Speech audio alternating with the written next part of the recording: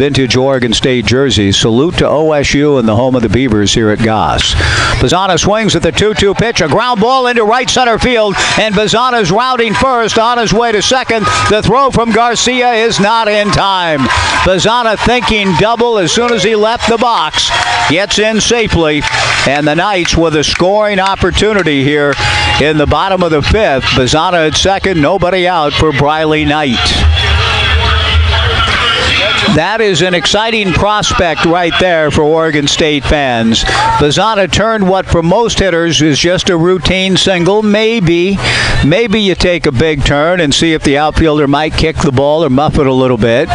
But in this case, as soon as the ball left Bazzana's bat and he hustled out of the box, he was thinking two, and he gets two. Brout is bunting, and he gets a great bunt down up along third. Logan fields and will save it, and racing to the plate is Bazzana to score! Travis Bazzana scores from second on brilliant base running. Logan left the plate to make a play on the ball, and Bazzana steals a run with Logan picking up the ball, looking at first, and not really noticing that Bazzana was motoring his way and ran right by him to score the tying run. Unbelievable. I've never seen anything quite. Nick Vogt gets a run batted in on the bunt single that went about 15 feet up the line on the third base side.